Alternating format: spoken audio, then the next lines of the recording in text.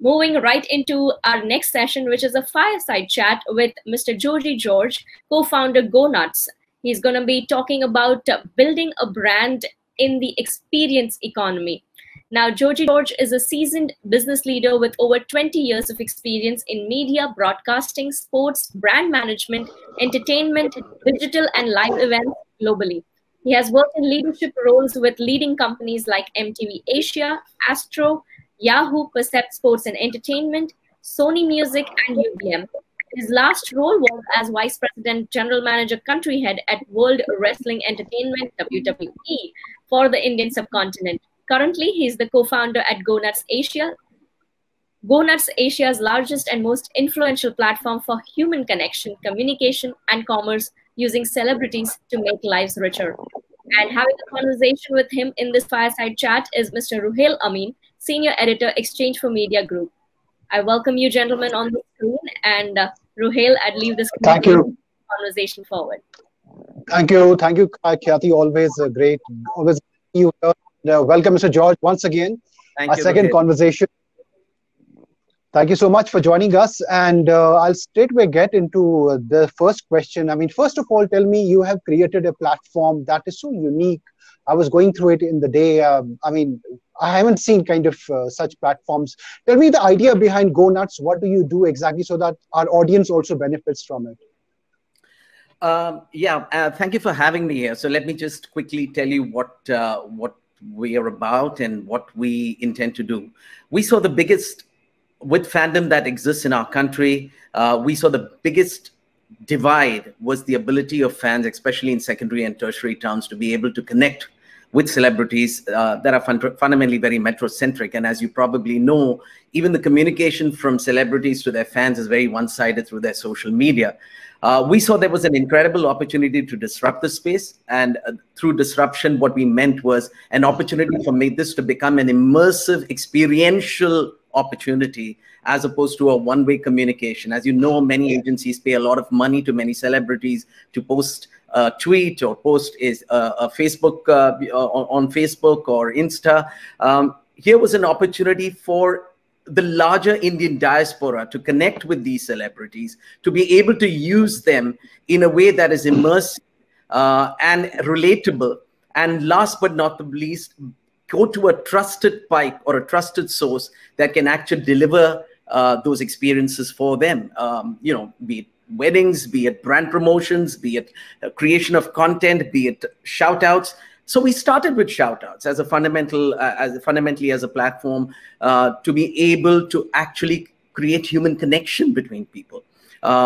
Imagine a person sitting in Varanasi or Harpur or any smaller town in India being able to gift his daughter on her wedding an invitation from Kailash Kher or Shankar Mahadevan, where he sings also a line or two of the song that she really, really loves.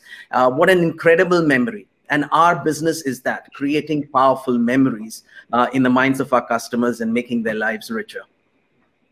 Right. And when it comes to using celebrities for doing it, is it limited to only the film industry, the music industry, or are you also looking beyond it? So we, this is a very interesting question, Ruhail, because initially we had, people who are in the investment community and venture capitalists and all of them saying, "Kya Bollywood leke aa sakte ho, inko le se aa sakte ho," and the names just centered around these people. Right. As you can see today, with adoption of video content, which is almost 50% more than the predecessors in the millennial generation, it's multi-screen, multi-channel, all of the above. We have thrown a plethora of people who, until some time back, were not even known. These are on our OTT platforms. These are across radio. These are chefs. These are sportsmen. I mean, earlier it was all about cricket, right? And it was all about Bollywood.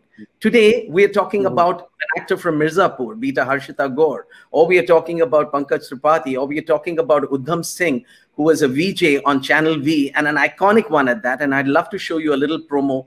Our objective is to really connect with the heartland and for them to really resonate with people whom they relate to, and not just the people that are up there in the stratosphere. I think we've got a lot more realistic in our life now, especially, I hope, with the pandemic, where we believe, where we know that a lot of things which were make-believe and we lived in those immersive experiences in film, today are about reality experiences. And that's what it is. So, the breadth, the scale, the multilingual part that we bring to the table, the multi-price point, the multi-genre is what makes GoNuts exciting for brands and makes GoNuts exciting for customers. Right. So it's only the end customer, like somebody who is a fan who can, kind of go to GoNuts. But are you looking at also, because brands also use celebrities in a very big way and they have to shell out really big monies to do it. Are you looking at those brand problems as well as you move along? So I was managing director at e4m, which is Informa Markets. And one of the things when I inherited the business, I found that it was probably one of the most boring businesses in the whole world. As you know, exhibition business is archaic. It almost goes back to prehistoric dinosaur days, and nothing's really changed. The same people come into those exhibition halls, go down the walkways, and then go back. After interacting. Yes, it's a multi-billion-dollar industry worldwide, but nothing's really changed or progressed. I saw the incredible opportunity of using my experience from media and entertainment to really bring a B2C face to a very boring B2B business. That was the first time I started. So we had jewelry shows and renewable energy and all these kind of verticals, which are fundamentally B2B verticals. And for the first time, I started using celebrities. I started using, Miss India's in the jewelry show, inviting people to come to the show, all of that. Now, unconsciously, all of this worked at the back of my mind in order for us to be also now disrupting these whole spaces, which were archaic and really needed newer ways to connect and engage with customers, newer ways to get their brand messaging strongly into the minds and hearts of customers and stakeholders. And I think the opportunity for brands, the opportunity for smaller MSMEs and SMEs, which are about 800 million in our country, and even if they were to spend $1 lakh each, you're talking about a serious, an $80 billion business. And therefore, we are already seeing, brands connect with us to do these brand promotions. And again, all done over the phone. So no big fancy budgets, no 18 camera shoots, no, couple of days in a studio. And it's working because it's used on social media. People are loving it and people are consuming it. As someone said in a panel, not a panel, Kavita said sometime back on her thing. I mean, you are bombarded with over, couple of tens of 100 brands in a day. How many do you really recall? And therefore, it's really important to have the frequency, the connection, and the ability to come back with newer stories. Right. No, I think when we saw this pandemic going on and the caller tunes, they had to rope in Mr. Bachchan to make people register it. I think that's a very live example of the influence they exert. So my next question is, you are in a category that is niche, in a larger sense. So tell me, what does it take to build a brand in this category? What it takes to build a brand in this category, I would think, is a lot of what I call as passion marketing. Ken Roberts said something, and he wrote a book which was all about called Love Bites, if you remember. And it was all about what brands are like love bites. They need to be visible. They have to have passion. And last but not the least, they need to be of high recall value. And that's what it's about. Our objective with creating GoNuts has been exactly that in two different ways. One is what we do in terms of our brand messaging and what people consider the brand value or identity of our brand. Second is how do we communicate our brand purpose? So contrary to what people may think, oh, wait a minute, this is a celebrity shout out platform. It's all about shout outs, a whole bunch of celebrities there, celebrity commerce, etc., etc. But we have a larger purpose, and our larger purpose is to make people's lives richer through the memories that they have, through these videos that we create.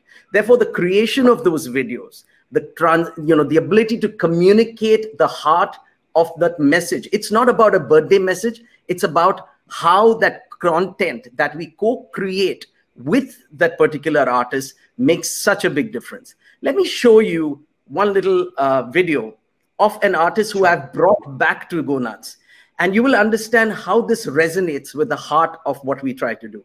Just give me a second and just tell me if this is kind of, you're getting this on your screen. So what also has happened in the last few, months, we've seen the rise of virtual, of course, but over the last few years, social media has taken up such a huge mind share that everything is for social media.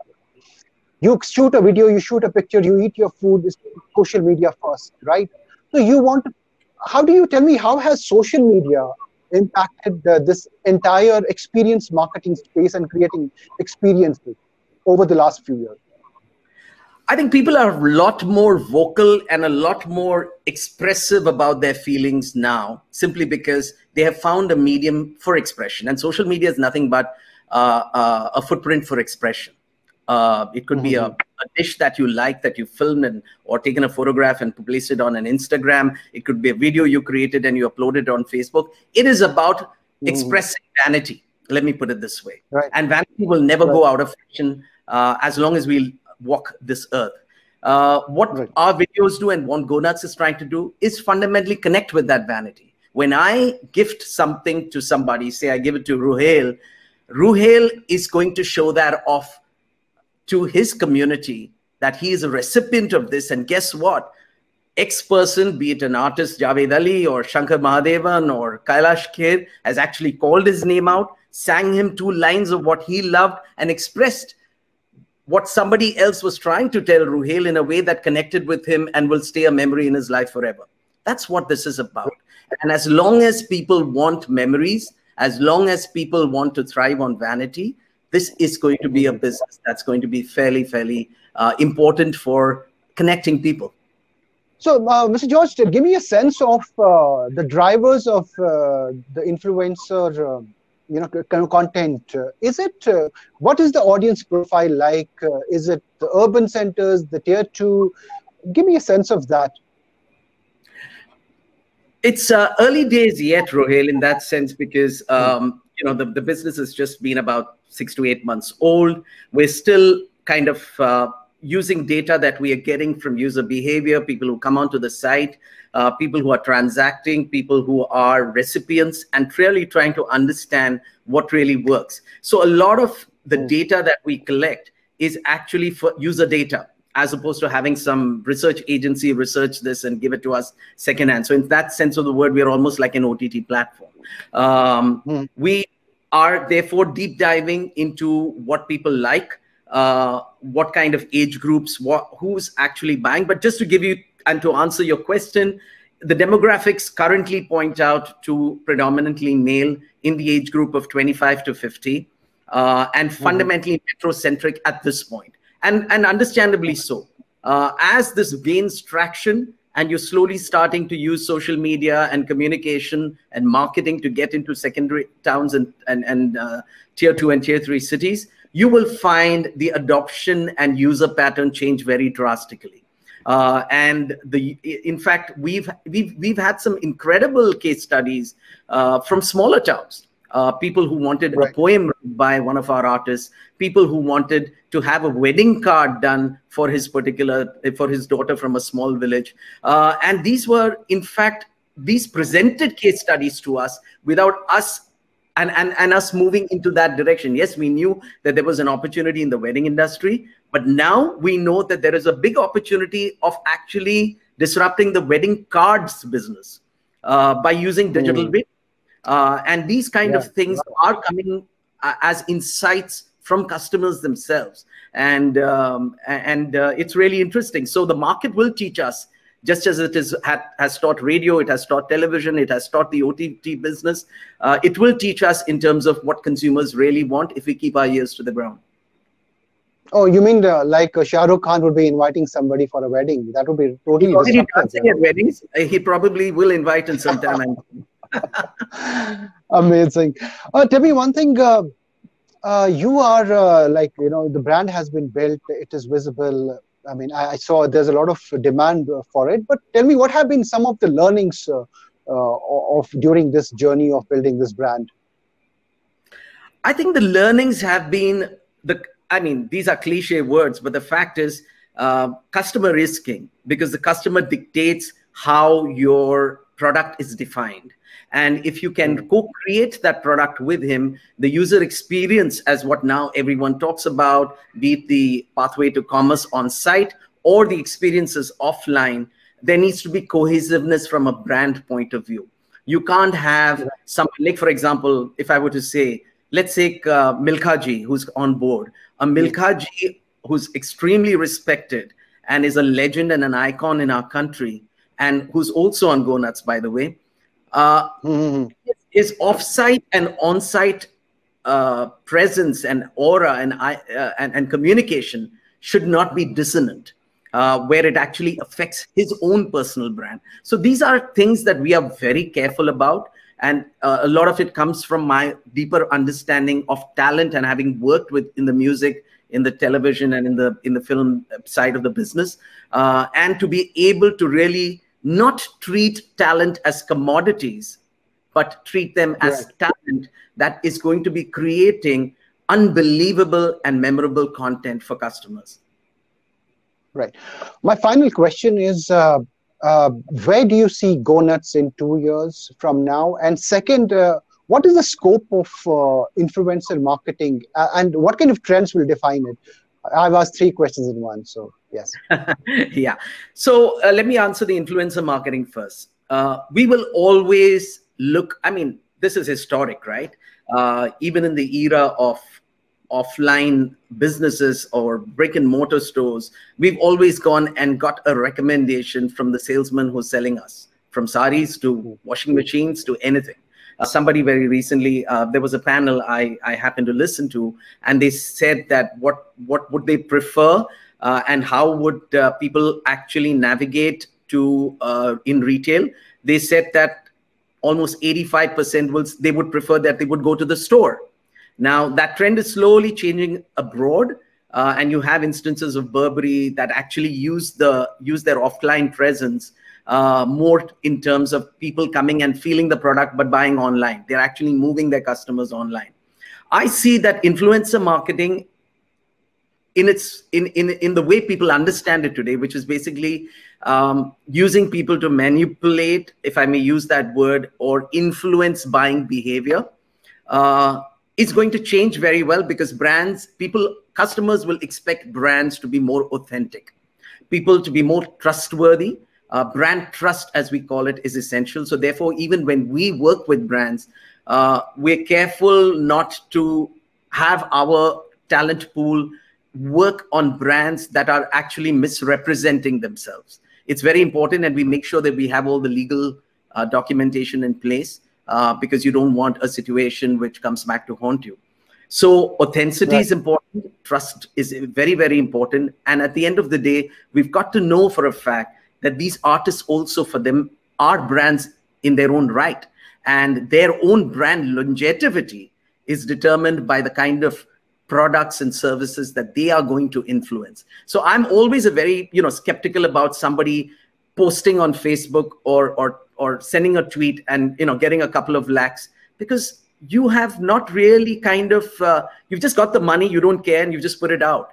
But I think, and in many cases, we've seen that blow up in people's faces. I think now it's time where customers also understand that. Just as very recently, we heard the story about one of the musicians actually buying Facebook likes and followers to be able to command a higher price on influencer marketing. Doesn't that tell you something about how far this influence can be bought?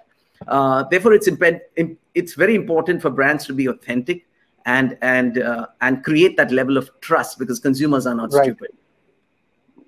Perfect. I think it's still in the growing phase, and a lot of new things will come up. Of course, I mean, there will be greater credibility in demand. I mean, there's more focus on that as we move along from the platforms as well as from the celebrity side. But thank you, Mr. George, for sharing these thoughts. We have a lot of questions, but we are out of time. Hopefully very soon in the next conversation with you. Thank you so much. It's always a pleasure being on the show. Sorry about the technical glitch. I've got to figure out this part, but but thank you anyways. No, thank you so much. Thank you so much. Thank you so much, Mr. George. Thank you, Mr. Amin, for doing this wonderful conversation here on screen for all of us. We've all taken some notes here. Thank you so much for your time. Thank you. Thank you.